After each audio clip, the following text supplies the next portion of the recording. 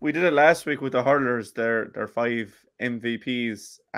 Again, people will interpret differently. I'm just going for the players that kind of make it tick, not necessarily the best players. Anyone wants to see the hurling version at the end of last week's podcast. But this week, I think fittingly, after reaching a league final, after such a lovely league campaign, really, where you earned promotion to Division 2, 2 years after being in the bottom tier.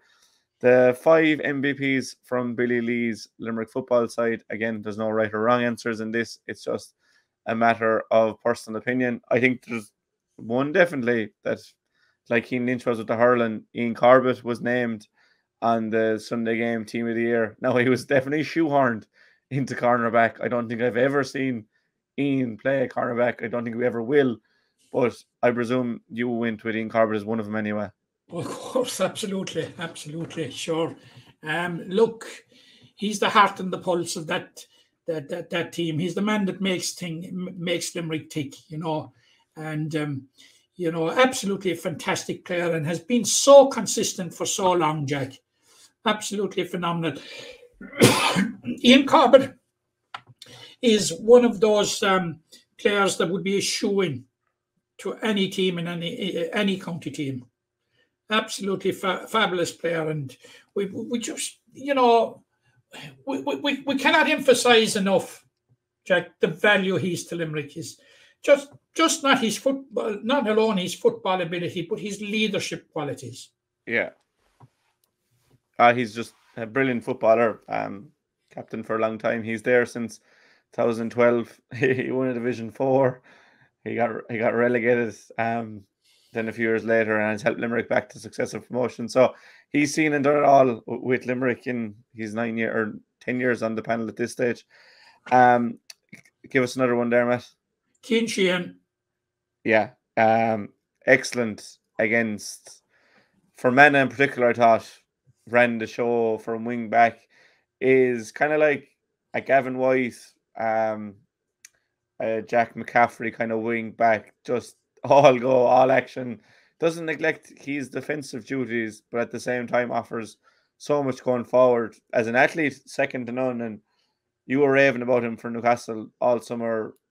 He had a bad knee injury a couple of years ago, but is back better than ever, I think, since that injury. Yeah, well, I raved about him 7 or 8 years ago, Jack, when he came on the county team first. And I thought I saw potential in what is a very, very special player, in my opinion. And I'm glad to say, thanks be to God, all those injuries are behind him. Like he hasn't had a good run with injuries, but he's back. And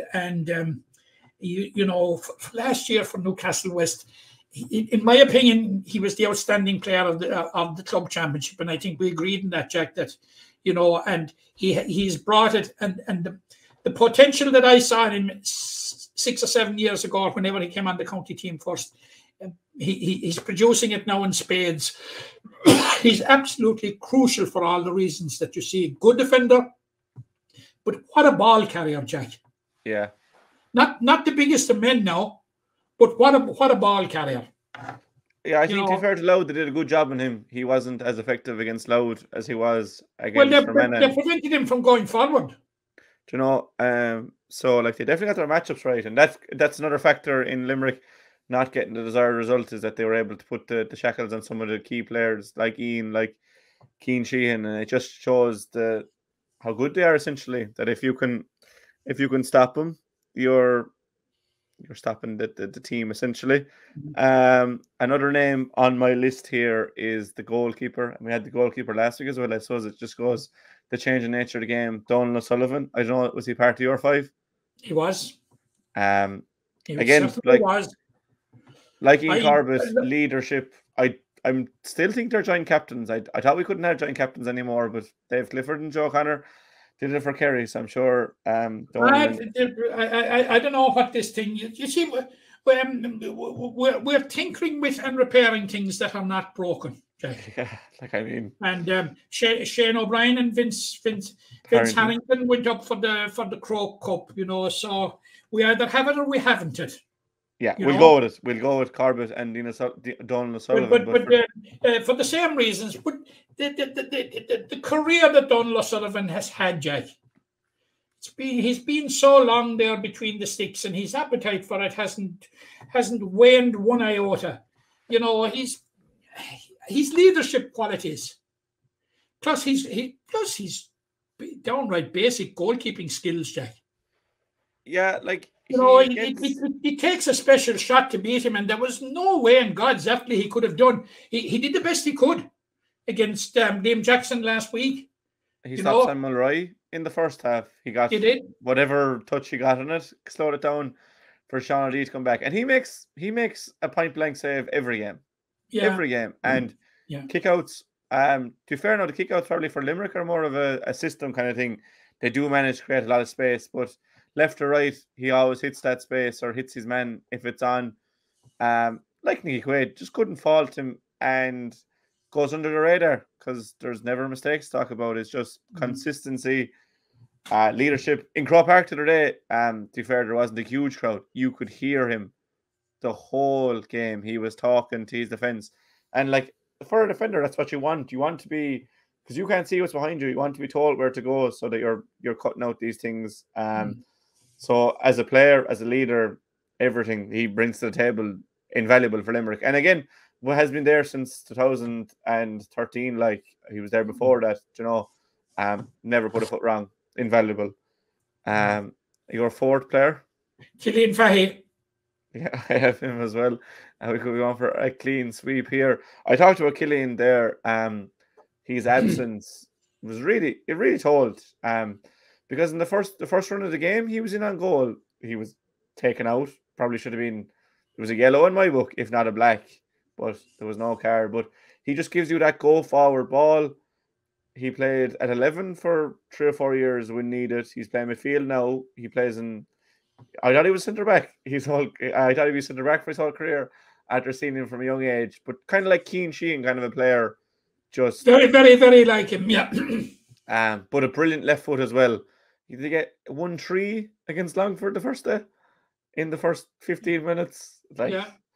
You can't account for that kind of power around the middle. Power is how I'd kind of describe Cillian Fahey. I don't know, like very hard to stop, and was definitely missed against Loudoun. I think that's a big compliment to players that are absent. When you can tell they're absent. So he's fairly unique on that team, and as well, nice to have a left footer there in the middle of the park. And your fifth player? Jack, I did an awful lot of head scratching, and I haven't much hair to scratch. I had the hat off actually when I was head scratching, Jack, on this one. And I narrowed it down to 3, first of all. Brian Fanning, Josh Ryan, you might be surprised to think, and Hugh Burke. And you went with? I went with Hugh Burke. Yeah, I'm the same as you. I had a short list as well. I'd have Danny Neville in there definitely if he was around, but like that's absolutely. Sean Danny wasn't O'D available to us, you know. Sean O'D. I thought Adrian Enright this year was fantastic. Very, very good. Dara Tracy in the middle keeps it ticking over. Peter Nash. Very, very, very solid. Yeah. Look, you could pick from anyone, but I did pick Hugh Burke. Just as an intelligent footballer, very different to Danny. Is probably a small bit slower. He's not slow by any means. He is very quick off the mark. He's built strongly. He's not very tall, but accuracy and intelligence. I don't know. Is there anyone as intelligent as Hugh Burke in their football? Personally, I don't think so. Just he's probably not really an inside forward, but he's scoring 3 or 4 points a game from inside there. If he came out to 11, he'd set up as much, if not more. Brilliant footballer. Absolutely, and I agree with everything you say about him. And he really, in scoring terms, he's a go-to man, you know, and he can pick off that score. And you know, he wastes so little, Jack. Yeah, he wastes very little. Wastes absolutely practically nothing, you know. No, he's an excellent player. I agree with you totally on Hugh Burke, but I agonized in it because, like in 2021, like Brian Fanning was absolutely outstanding, and we were worrying about his loss this year, but when he came back, like, it was as if he had never been away. Like, Yeah. he's 5 is a bit cruel to be picking from a squad of 30, like, but well. that's I would pick 15 at least, Jack. yeah. I think I didn't go with Brian Fenning because I think Sean O'Dea is equally as good. Yeah, So yeah. sometimes some players. I just don't think there's a replacement for Hugh Burke. Is what I was. It's like Mike Yeah, Donovan and was you probably excellent. say to yourself, why was I agonizing about Josh Ryan? Score. Like, and we said, now, if you play it back at the very start of this, if you play back the cast that we said before the league, when we spoke about Josh, and that if Billy Lee could harness the talents of Josh Ryan, that would be a huge plus. Now, I thought he might try and harness him as a midfielder. Now he's put him in full forward. Very, very good target man, good footballer, good free taker. Very Like, good. and fully focused and on the ball. Josh Ryan is a huge asset in my view to Limerick. Huge asset. Yeah, he was brilliant over the course of the league. Limerick's top scorer. Now I know that came from frees, but they're no gimmies. In football, frees are difficult. Look, you could have mentioned anyone. James Naughton had his best league campaign for Limerick. Mike Donovan was brilliant. So was Paul Maher. As we Brian said, Donovan.